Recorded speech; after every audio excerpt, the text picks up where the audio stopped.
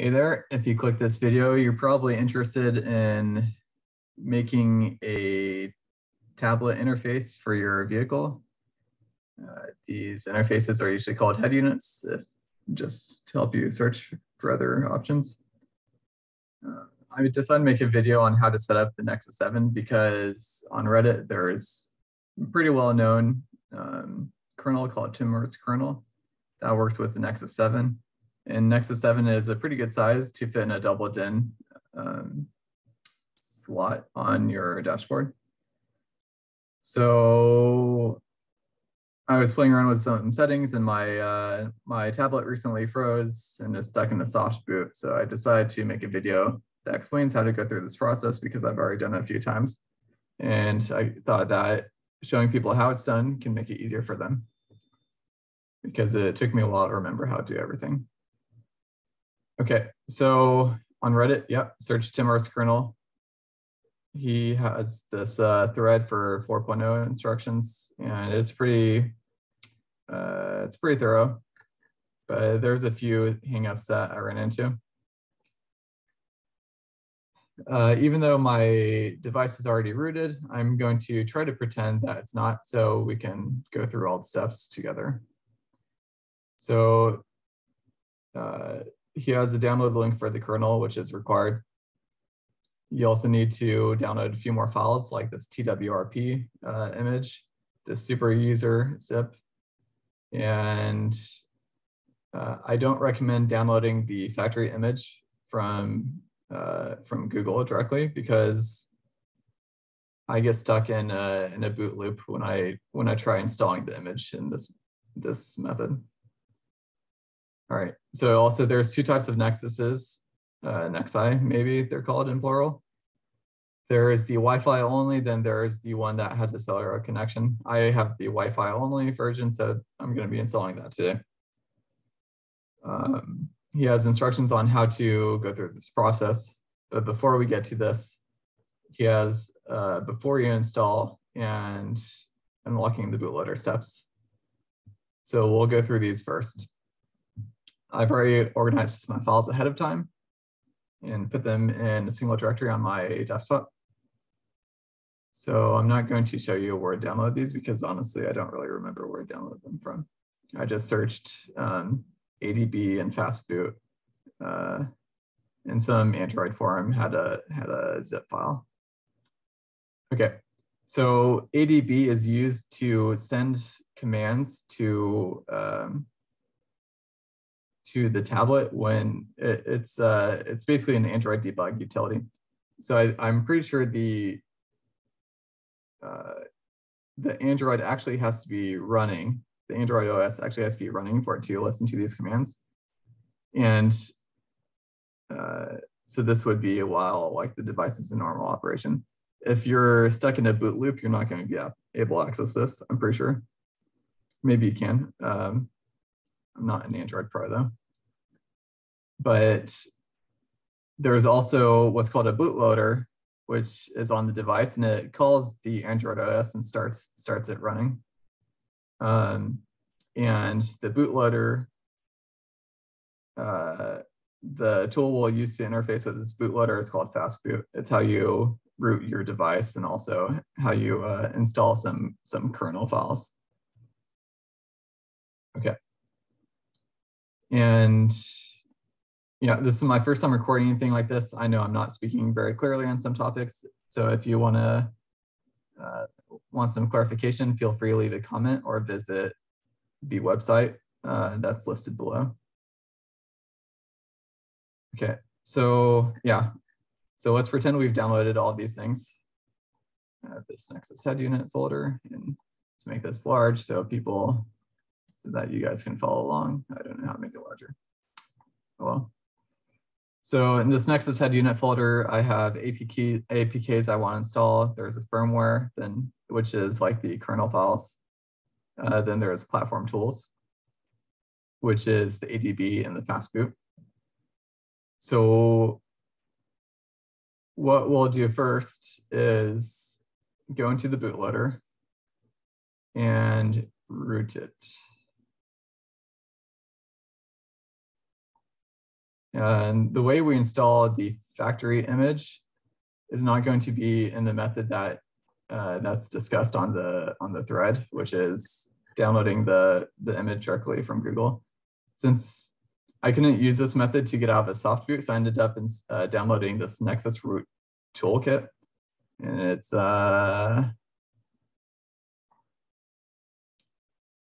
there's a guy on some Android forums called Wugfresh, or Wug maybe. So this is his tool. So let's open that up. Should be opening. Okay. So there is some log information, whatever else. So let's plug in the device. And as we plug it in, we're going to hold the power button. You can't really see it too well on this camera, but I'm going to hold the power button and then the volume down buttons at the same time. And it's going to bring us into the bootloader. Okay, so now we're in the bootloader. You can use the volume keys to scroll through the options. There's start, the restart bootloader, recovery mode, power off. And oops. Let's see if I can adjust this so you can see the text more clearly.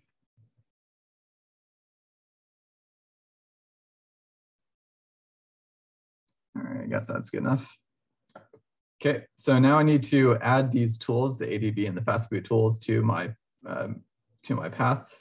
So I'm going to go to PowerShell, and let's make this larger so you guys can follow along. And what we're going to do is edit the environmental variable called path and make sure that this directory called platform tools, which has ADB and fastboot in it, make sure this directory platform tools is on our path. So I'm just going to copy paste what I previously wrote. So it's $env :path. So it's saying that we're modifying the path variable of the environment. Then you want to append, so it's so you plus equal after this. Then you include the directory name of where platform tools is. But right before this this directory, we want to include a semicolon, so that since we're appending, we don't want to merge this current path with the previous path. So you have a colon to separate the paths. All right. So I guess before I do this, let's just prove that ADB is not on our path. So ADB devices. All right, it says it doesn't recognize ADB. So let's put this on our path. Now, if we go ADB devices, okay, it says list of devices attached. Okay. Since we're in the bootloader, it can't detect our device. It needs the Android OS to detect our device, but at least we know that the ADB stuff is working. So now let's go, let's see if I can make this larger.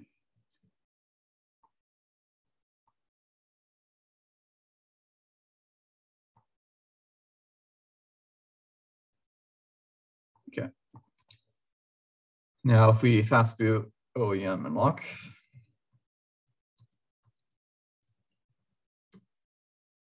okay, it's telling us the bootloader is already unlocked, but you would run that just to make sure you can modify your system. So the forum says, note, unlocking the bootloader will fully wipe your device. You need to confirm the unlocking procedure on the device screen. As long as you don't lock your bootloader again, you only need to do this once. All right, so if you unlock your device, you will erase it.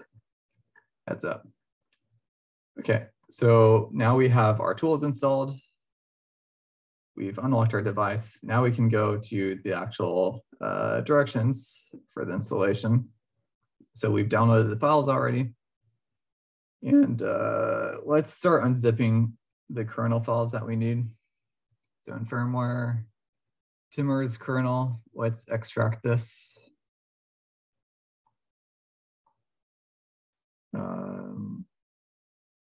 Firmware, yeah, that sounds good. Okay, so we extracted this guy.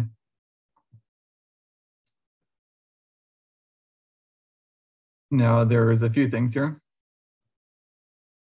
Let me see if I can make this view larger for you guys. There's a few things here. There's README, kernel drivers. There is this power management device. Then there's these other zip files. So you're going to, if you have a Wi-Fi Nexus 7, you want to use this flow variant. If you have a cellular Nexus 7, you want to use this DEP variant. And inside of these, there's like a USB host and some services for Timur's custom kernel. So I'm going to extract this flow variant. Let's bring it out one. Desktop, Nexus head unit, firmware.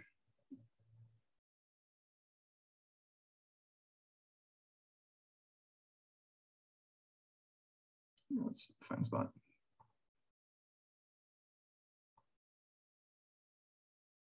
I'm going to copy this PEM and bring it to the outer directory. Okay, so now all of our stuff should be in one location. So we have services, we have USB host, we have this super SU, we have TWRP, and this power management utility. Okay. So now let's CD desktop. Now Nexus head unit. Okay. CD firmware. Okay. So now I am in the correct directory. So the instructions say that you should download the stock image and then use a flash all script. When I use that, I get stuck in a boot loop, so I'm not going to do that. Instead, I'm going to use this Nexus root toolkit. And when you first start this, it's going to ask you which type of device you have. I have the Nexus 7 2013 Wi-Fi, and which version you are running. I think this is what version you want to run. So I'm going to use MOB30X, apply it.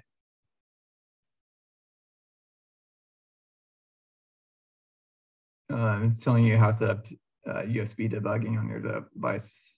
In my case, I'm soft locked, or I'm stuck in a boot loop. So I set my device format. Now let's go for a full driver. Sorry, I don't need full driver.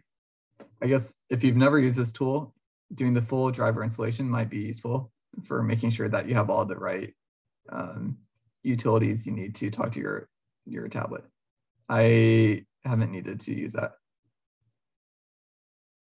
Okay, so now in this middle right section, it's for the restore, upgrade, and downgrade. It's asking for the current status. My device is currently soft bricked, stuck in a boot loop. So I'm going to say flash stock and unroot. So this is going to transfer the image to our tablet.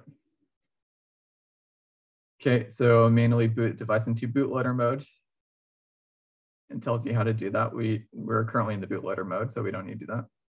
Click OK if you're ready, continue. So OK. Okay, so it's asking for the image. I've already downloaded the image. It's the Razor Flow MOB30X. If you haven't done it before, they have an option for automatically download, but I've already done this, so I have it locally. And I'm going to wipe everything on my device because nothing valuable is on it. All right, so let's hit OK. Then there should be a log file. Yeah, so this log file on the side, I don't know if I can make this larger. I can't. It's telling you what it's doing. So let's read through the instructions as it's moving along.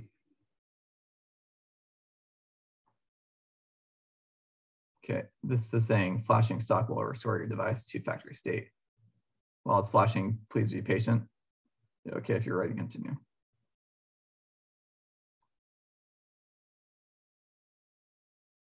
All right.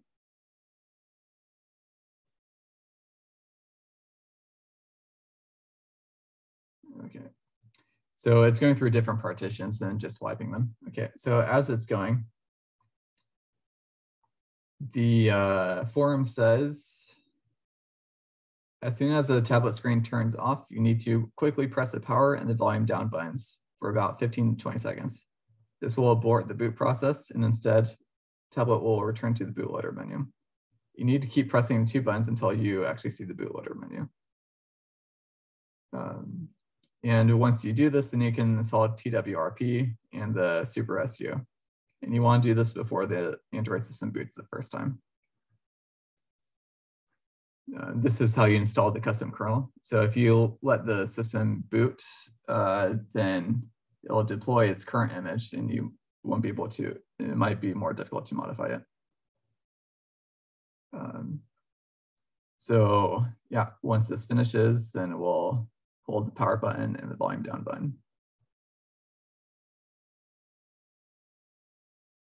So I just sent the OS. This is the last part. Now it's writing the OS to the tablet.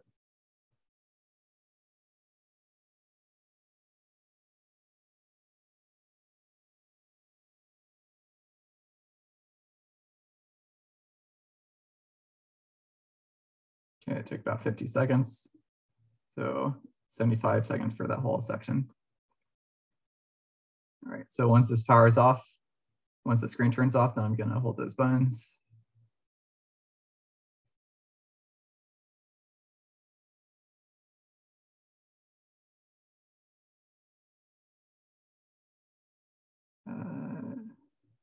It should do it by itself, I'm pretty sure.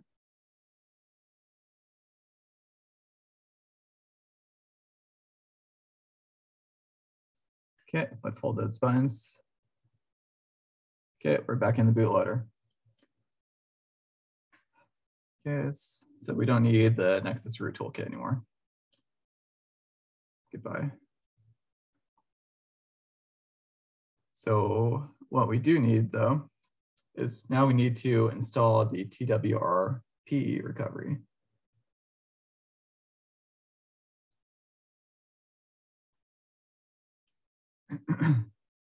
So let's type ls to see what's here. And TWRP is a 3.0.2-0- flow image. Okay. So the forum tells us to type fast boot. Let me go down so you can actually see.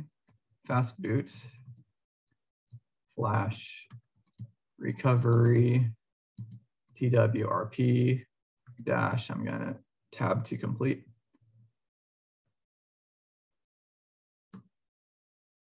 Okay, so it sent the, so it overwrote the recovery partition, I think. So now we can use the volume keys to select recovery mode. Then we can press the power button. It's gonna load the TWRP. And once it's here, then I think it's kind of like a drag and drop. Okay, I'm gonna try adjusting this so you can see the text more clearly.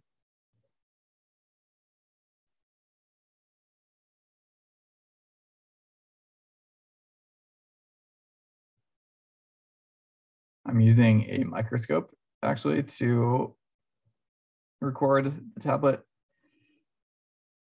rather than a real camera. So everything is, yeah, the camera is actually like on a different shelf completely.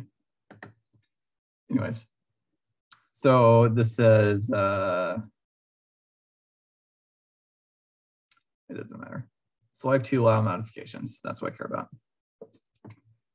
So let's open the internal storage, and in a separate one,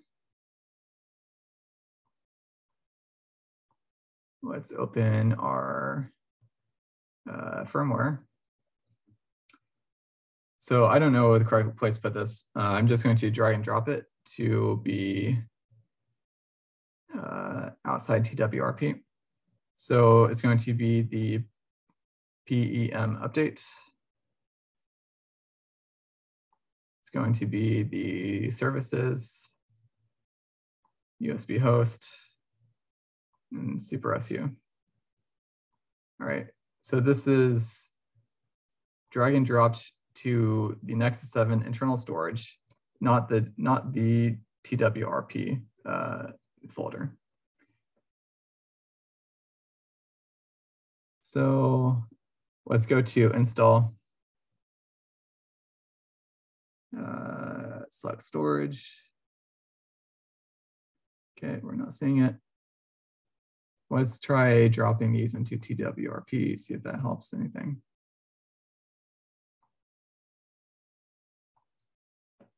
Click install. Let's go to recovery. Not there. Let's go to SD card. TWRP. Okay, that folder exists now. Okay, there we are. So I guess, yeah, this process I'm not very proficient at, but what you do is you open two different Explorer windows, one with all of the files you want to install. Then you drag and drop them in the Nexus 7 internal storage TWRP folder. And once they're here, you click this install button on oh, sorry, you cannot see that. Once it's here, you'll click the install button on TWRP. It might put you in the SD card directory. So you'll click this TWRP directory. Then here's the files that you just installed or that you just uploaded to your device. So the order of operations, you want to do services and USB host before you do super SU. So let's do that now. Services, add more zips, host. Then you'll swipe to flash it.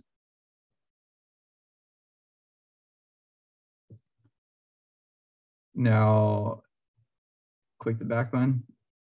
I don't think there's an order for this PEM update or the SU. The PEM update overwrites some of the things that were in USB host, I think. But I like to do super SU first before PEM update. This takes a bit of time.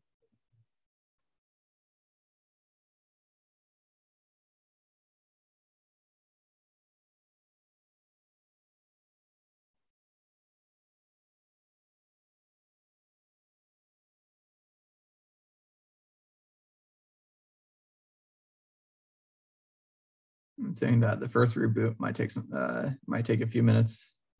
That's fine with me. Okay, so now let's do PEM update and flash this. And I think this is the last one. From here, we can restart and boot into Android OS. So there's this button on the right that says reboot system. You can't see it on the screen, but believe me, it says reboot. Okay, so now let's look at what it says. So the form says, on first boot after installation, do not immediately open Power Event Manager. Wait until Super SU has some dialog for Power Event Manager. You want to grant root access. That way you can enable things like fast charging and whatever else. Okay, so this reminds me, the VCam2 app. I am never able to open VCam2 app when it is installed directly like this. So let's go to firmware. Let's extract the USB host. Yeah, there's a VCam2. So let's extract this. It's fine.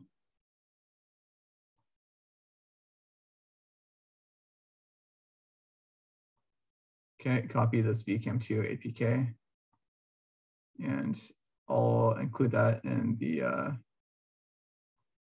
APKs that I'm going to install.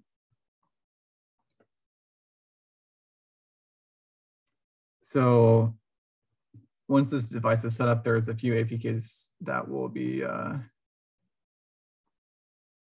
installed. I like Car Launcher as a general interface for tablet in a vehicle, but there's other launchers that might interest you or be more suitable for your needs. AutoKit, I have this dongle that lets me connect a Android phone or an iPhone, and it allows like CarPlay or Android Auto. So the dongle requires this AutoKit APK. There's dash command for some OBD2 adapters that you might have. File manager. I think this version of Android doesn't have a native file manager that's easy to access, so I like to install my own. I have SDR for software-defined radio, and then you need the driver as well as the app. The Spotify, then this camera app. So once these are, once the system is booted, then we'll install these, and we'll install them with ADB.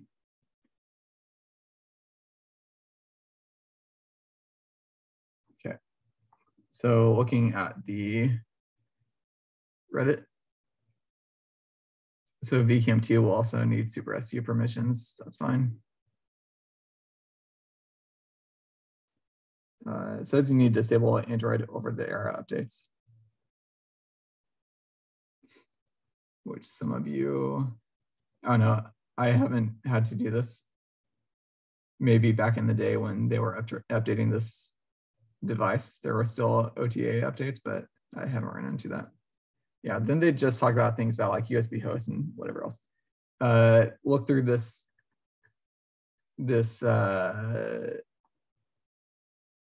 I don't know what Reddit calls these. This channel, Timur's Kernel channel. He has some good suggestions and pitfalls and solutions. There is some good advice in the main installation thread. For pitfalls and solutions, it's talking about battery drain, on-the-go charging, power delivery issues, useful stuff. Then if there's questions that you haven't been able to answer through the forum, there's a lot of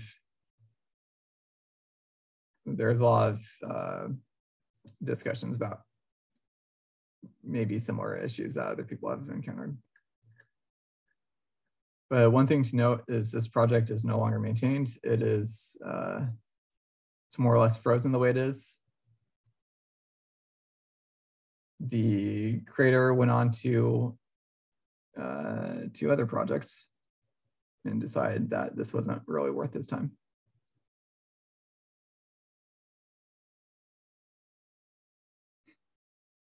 I've been trying to fill up the time while this device loads. Oh yeah, so one thing about the APKs, like you might be asking, why do I need to install APKs this way? You actually don't. I don't want to have my Google account associated with this tablet because I know it will be stolen. It's just a matter of time. Maybe it'll be 5 years. That'd be great. Maybe it'll be next week. So I don't want to have any of my Google Play. Yeah, I don't want to have my identity tied to this tablet. So I like to run everything without Google services, like the Play Store or Gmail and stuff like that. So I'll sideload these apps. I've downloaded them from APK Pure. You're always taking a risk, especially if you're not downloading it directly from the Play Store. So I'm not telling you to do it this way. I'm just showing you how I do it. There are risks if you do it my way. Some of these might have malware that people introduced and then uploaded them online, right? So I'm not too worried about that because the only thing that has my account information is Spotify. And I don't really care if people have my Spotify. I'm not a paid user. All right, there we go. So welcome, English United States. Okay. Network. Super user wants to use Power Event Manager. I'll grant it.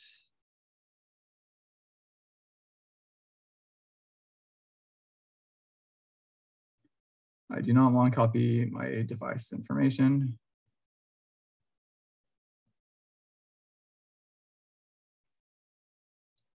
I do not want to sign in. I'll skip it.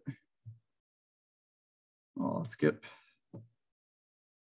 I'll go next. Not now.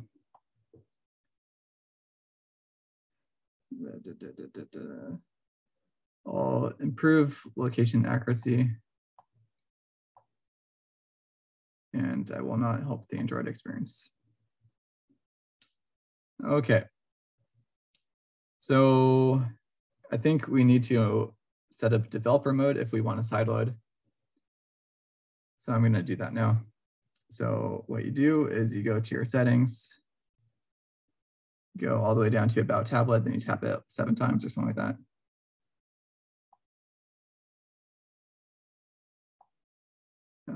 Maybe it's build number, you tap that sometimes. Okay, we're now a developer. Go back and there's developer options right here. And USB debugging is on, great.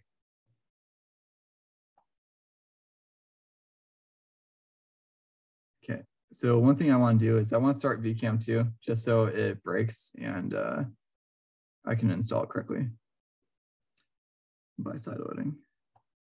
So if we go to Power Event Manager, if we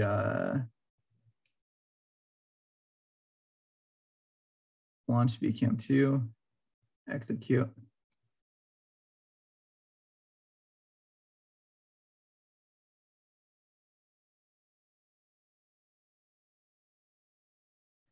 So this is asking me to allow Google to make security checks and prevent things about potential harm. I'll decline. VCam 2 should have launched. Okay, grant permission.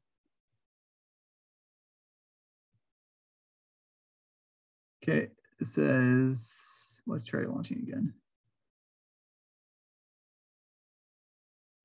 Okay, so VCam 2 is actually working. I don't need to install it by sideloading. Okay, great. So now we'll go to our PowerShell, go back a directory.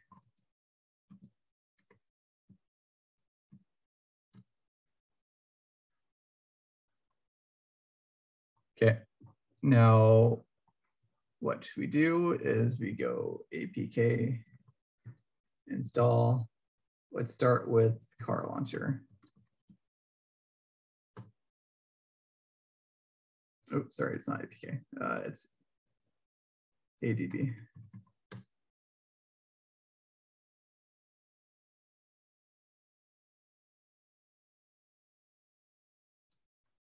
And I'm just going to go through the list installing these guys. That's going to take a few minutes.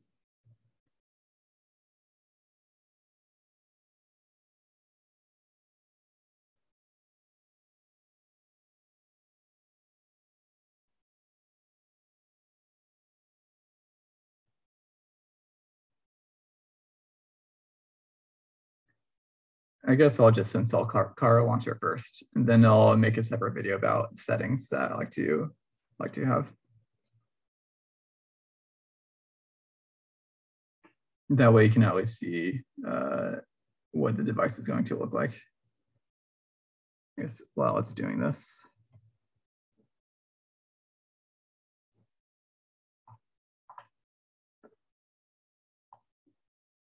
Let's put it in like landscape mode.